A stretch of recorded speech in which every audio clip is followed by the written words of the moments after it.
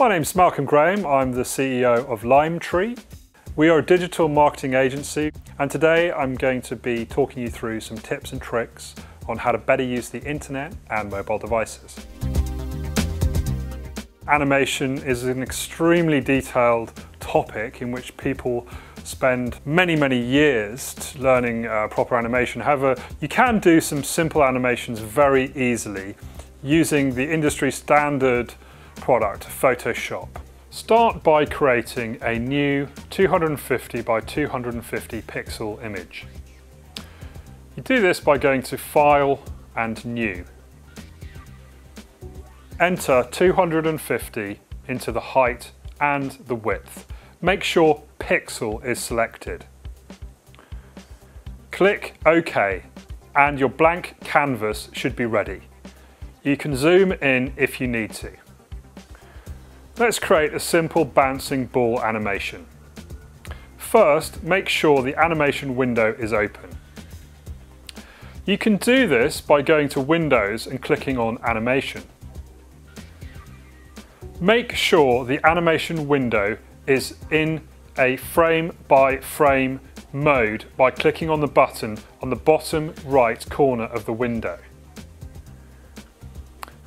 Now we will start the animations.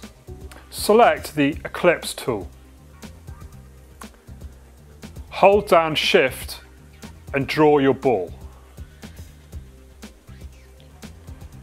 You can choose any colour you want. Change the delay to 0.1 seconds. Click on the arrow below the frame. Now we'll duplicate this frame. This makes the next transition of the animation. You'll see the previous frame has been duplicated. Now move the ball into the new position.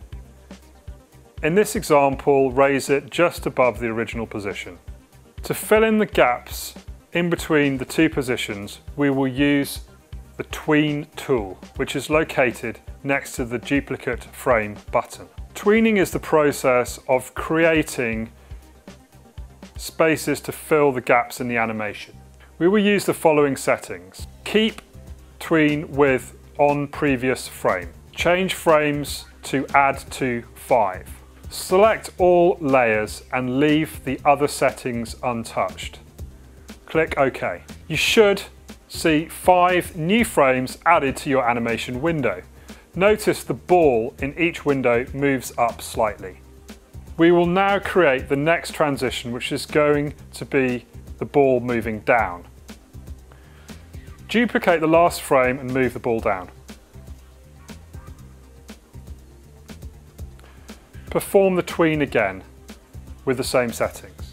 Now go to the timeline view of your animation window by clicking on the timeline button at the bottom right of the animation window.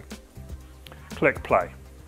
The animation should now start. Now you've created a basic animation in Photoshop.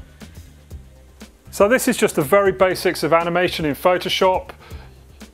For really proper animations, you do actually need to engage a professional animator to help you, and they would be able to achieve far more than this simple bouncing ball.